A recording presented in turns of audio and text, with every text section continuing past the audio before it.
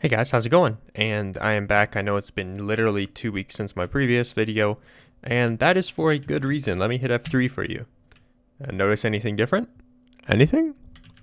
Maybe we look over here? Maybe we look up here?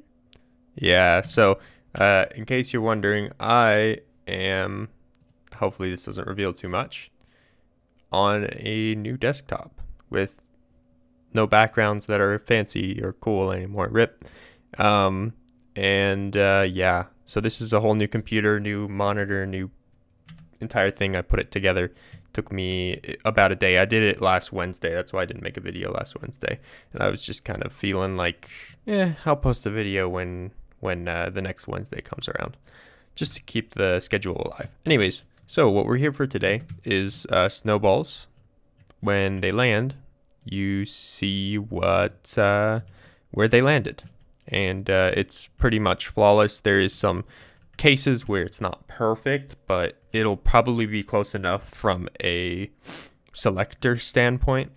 But yeah, there is some nuances. So if I stand here like this and I go at a weird angle, I think I don't know if I can trigger it, but there sometimes it would put this stone. Yeah, sometimes it puts the stone one away, and that just has to do with entity flight lag, and sometimes you'll see what I mean. But yeah, so this is a pretty much flawless. It's multiplayer friendly. If two people are throwing snowballs at the same time, it will still work just fine.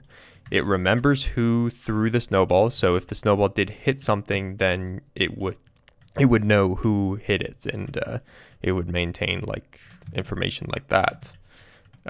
Yeah, so we get into it. It's very few commands. It's not that bad. And the actual data pack to do this is in the description. I'll show you how to, if you just want to use the data pack, okay, because I give you guys my stuff because I'm not greedy. Let's see, we got snowball, and then we do SP ball 1B. And if you do SP ball 1B, then that means it's going to track the snowball. And we hit enter, and now that snowball is tracked. Anything that doesn't have that tag, the snowball will not be tracked. And we can go into here, into this pack that I've made that's pretty small, and we can indicate what happens when it lands. So right now it's setting a block to stone. The kill at S is kind of important because, yeah, or else it'll spam stuff.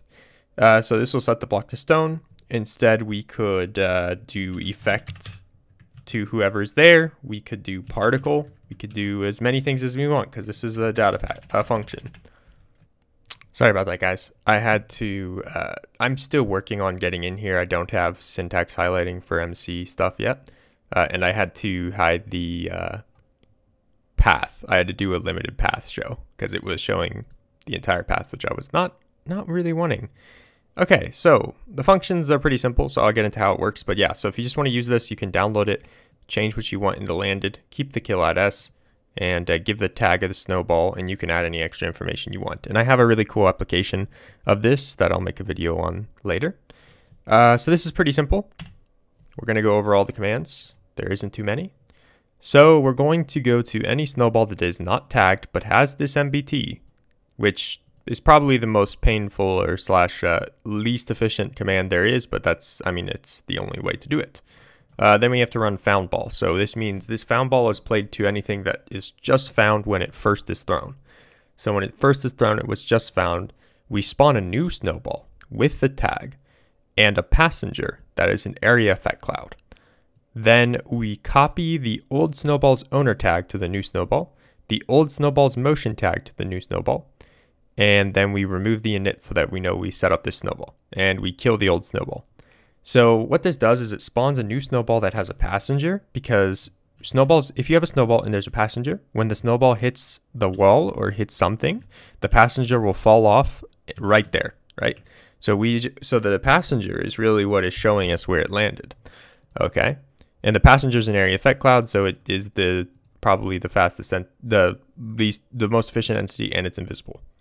Okay, so then to any area effect cloud, that is the special one, that does not pass this predicate check, then play landed. So we go to SP, we go to predicates, and we go to is riding snowball. This checks if you're on a vehicle that is a snowball with this tag. Okay, so that makes sense. So if you are not on the vehicle, then you landed. Perfect. And then landed does kill out as set block stone. That's easy. Very easy. There is one additional thing, and also init needs this. So this is an additional thing. So if you just did this, let me show you what happens if I don't have these other commands.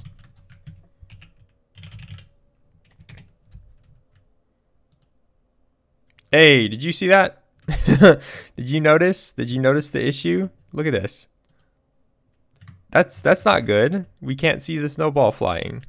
There's a reason for this. It's a efficiency thing, or something. But essentially, if you summon an entity like a snowball or an arrow, and you update the game's code, I mean the motion, then it will not update what the motion looks visually. So this is what VisFix is for.